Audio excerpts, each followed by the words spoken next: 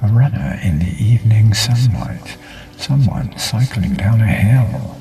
I'm parked beside a curb, so I might have my senses filled with children's sounds somewhere nearby.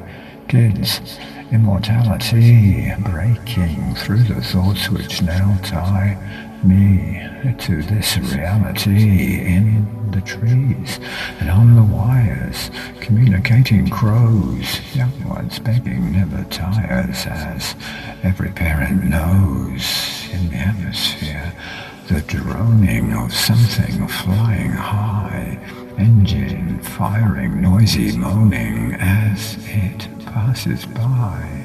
In the summer, early evening which goes on and on, reluctantly, the sun is leaving. Evenings are so long.